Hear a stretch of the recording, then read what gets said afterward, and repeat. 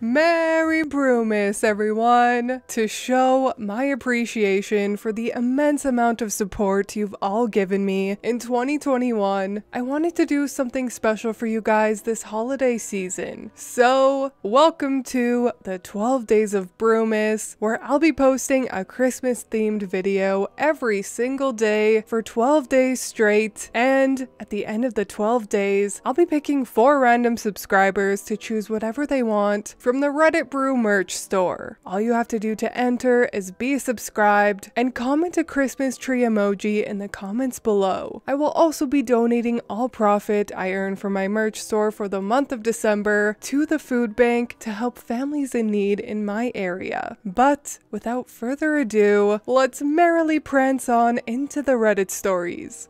Sister-in-law steals my niece's Christmas gift for charity. I have a 7-year-old niece who wants to be a police officer like her dad when she grows up and loves the color pink. The more sickly sweet pink, the better. She's a sweet kid that doesn't ask for much. I like to knit and crochet during the year, then I give the scarves and hats that I make to my aunt's church who organizes Christmas parties for really low-income families. I'm talking about people with children who can barely afford a coat. This party is filled with games and activities for the children. It's amazing, since the church is very active in the community and has managed to get sponsors from big supermarkets who offer whole turkeys and lots of food for the parents, on top of quality gifts for the children. I love helping my aunt during this time by giving my time and knitting stuff for those in need. Anyways, about my sister-in-law. My brother recently started dating this girl who I will call Sil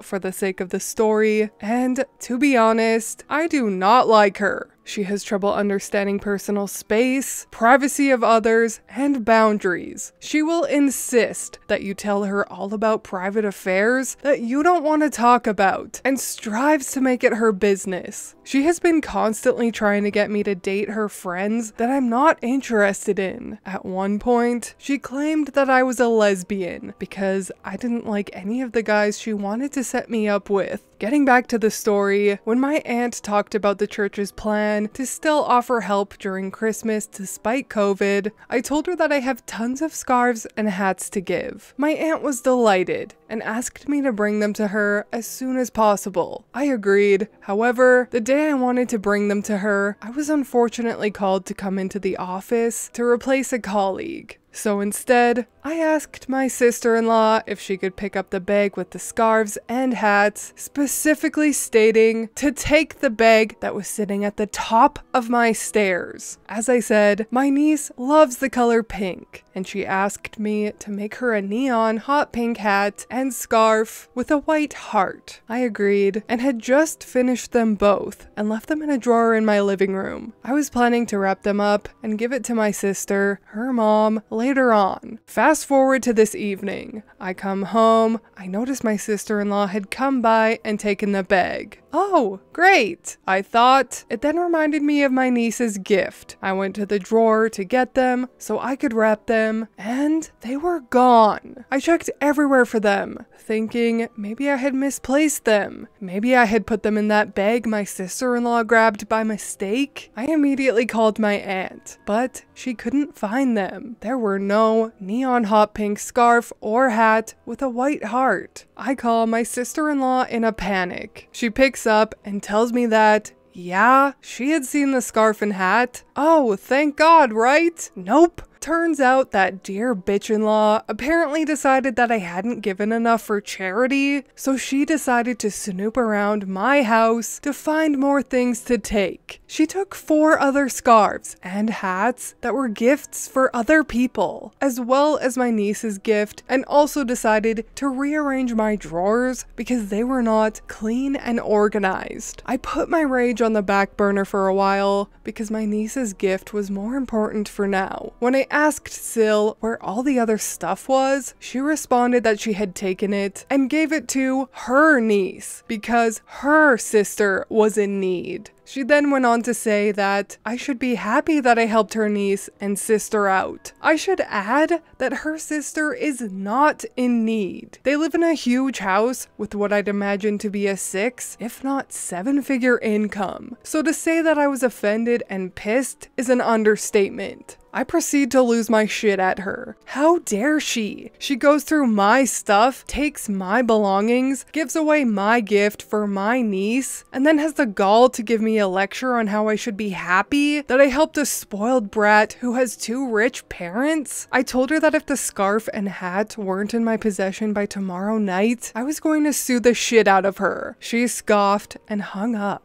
I called everyone in my family, especially my other brother, who is an officer. Long story short, 20 minutes ago, my sister-in-law brought me the scarf and hat back and apologized. She was in tears, as my brother, bless his heart, had swung by her house and had stated that she could be arrested for thievery. I just took my stuff back, thanked her for doing the right thing, and closed the door in her face. I was so angry at her that I was numb inside. Small update. Just wanted to let you all know that I did not make a point of complaining about Syl to my brother that's dating her. I wanted him to figure out on his own, with no outside influence, of how ridiculous and entitled of a person she is. Anyways, my brother caught wind of what his girlfriend had done, and he stated that it was the last straw for him. They broke up, and I hopefully never have to see her again. A Christmas miracle.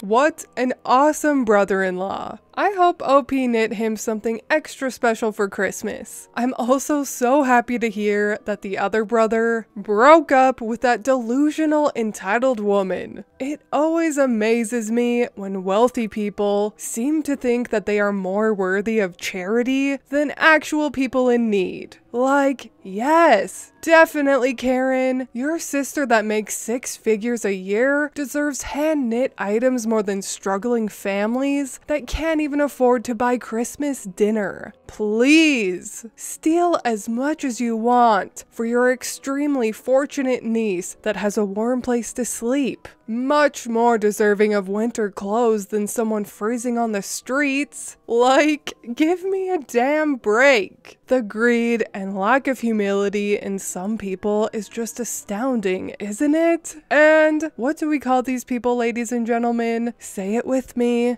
Asshats. Yay!